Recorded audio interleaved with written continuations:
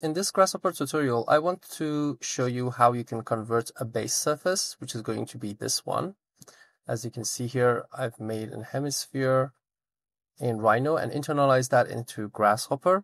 And then I'm going to convert that into a series of panels and connections. So as you can see here, I can change the length. So for example, if I increase that to maybe 12, this is going to update. If I put this to false, as you can see here, we have the panels and the connections. For example, offset the part is going to offset these connecting parts here. The radius is the length, which I'm going to explain. I'm going to make that. There is a thickness, which is going to create the final parts. So for example, if I increase or decrease the thickness, these parts are going to update.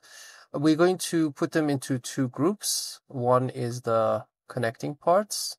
As you can see here, I can bring them out. And I will have those parts here. And the second part is going to be the panels, which you can see here. If I bring it here, you can see that this is going to be the part of the connections, and we will have the final results.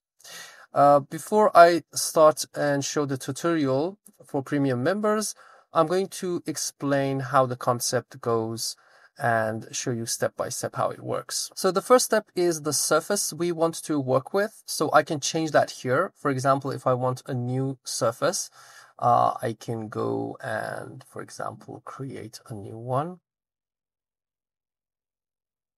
Bring this a little bit up. Explode that and rebuild it.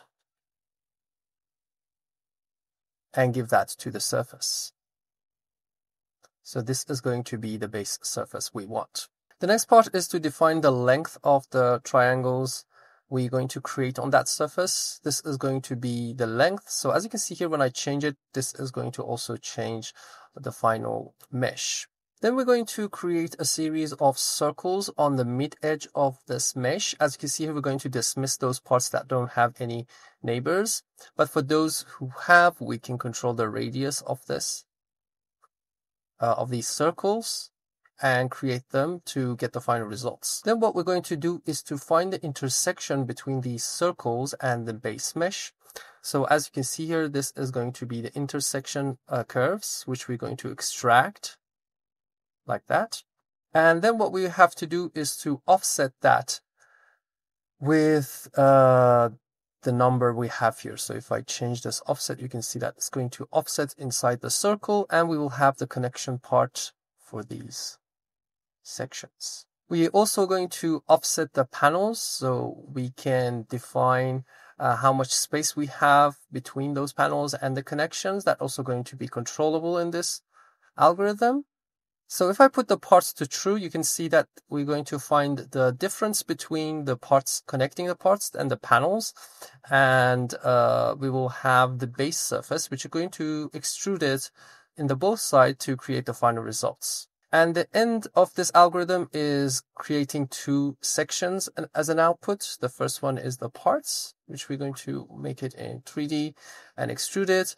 And also the panels, which is going to be the second parts, and have this as the final result of this tutorial. And remember that that can be on any base NURBS surface. So let's take a look at the algorithm and how each part works.